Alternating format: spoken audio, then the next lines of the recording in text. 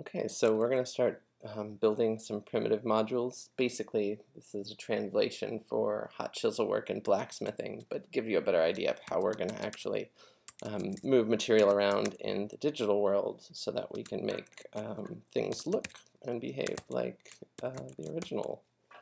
So we're making a chisel blank, and it's a pretty simple module. We're just going to call it cylinder again. And we're going to have to pass it some information, right? So we need to dictate the length of our chisel.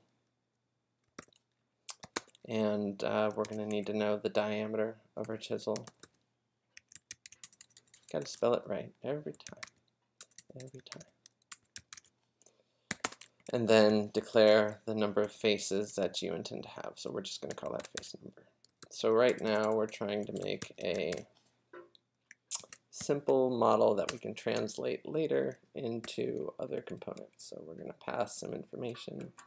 We've got length, diameter, and face number. So as we go through, we want to test out our function and make sure that chisel blank actually does what we think. So let's just give it some numbers. Diameter is, I don't know, maybe 15 seems fine. And we'll give it 64 faces just to make sure that it comes out round. All right, so there we go. Got a nice chisel. One thing we forgot to do, we want the diameter to be over 2, right? Because it takes 2 radius to make a diameter. So now what we need to do is take this module and pass it through another module. So that we can make a pointed chisel. And this will just give you an idea of how we go through the shaping process in blacksmithing as well as in the digital world. The chisel is just sort of a mental handle, but we're going to start there. So you can type in all of this for chisel blank, or you can just take this information because we want to pass it exactly the way that it is. Before you do that, though, you want to take the time and make sure that everything's spelled correctly. Otherwise, you're going to end up undoing a lot of your hard work. So now we need to make the chisel point, right? So we're calling a cylinder, and then we're going to define the length of the chisel point as point length. So that way we know how long and how pointy our chisel is.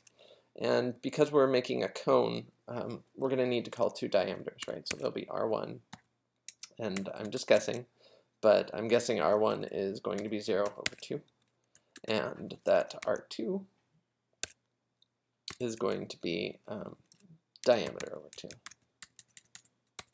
And that's going to make sure that all of the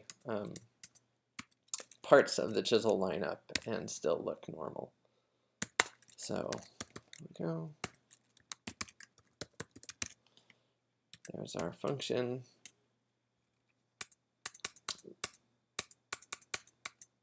Cool. So now we need to add a couple of new variables. So point length, right? That's our new variable. And then we're going to need diameter, spelled correctly. We also need length. And I try to list these in the same convention each time so that when I'm looking at numbers that I'm using for different modules, I can really understand what I was doing originally. So then we call chisel point. And we need to pass it some information, so point length. I think 13 is a good, reasonable distance. And then we're going to pass length, which is just the 100 that we had before. And then 15 and 64, right? And so I'm using the numbers that were up here just because that's a good representative number set.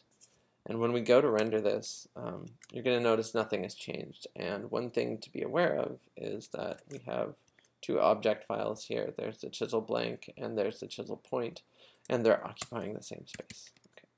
So let's take a look at just the chisel blank. So I've commented this section out.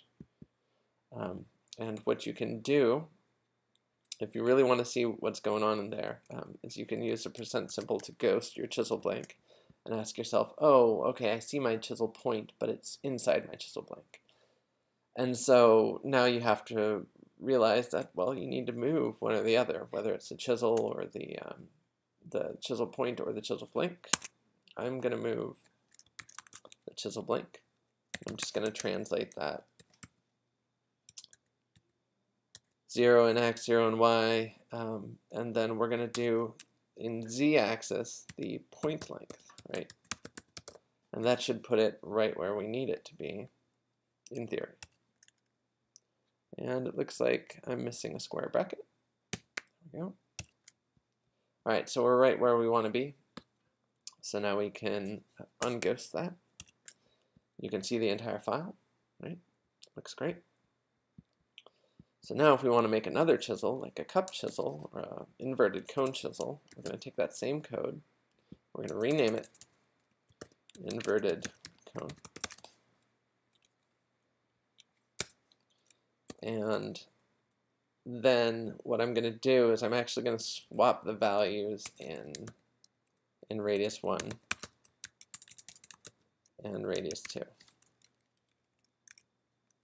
So one of them is diameter 0, one is not.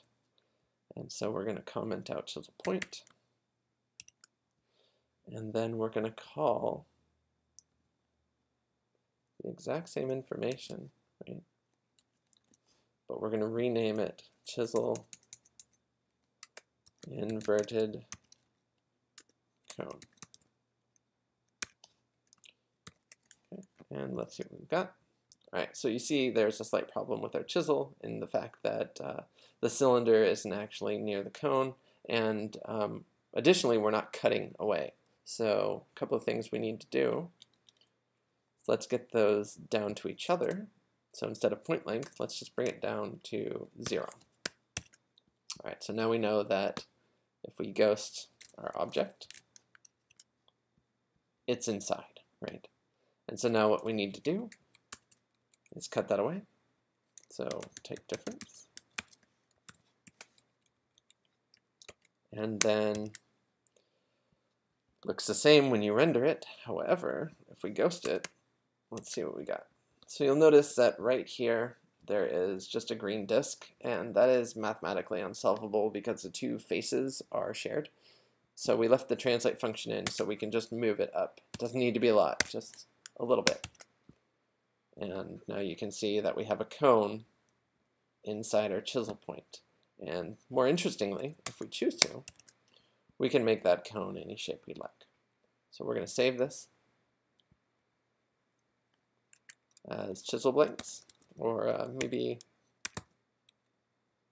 chisel set, and that'll be chisel set 1.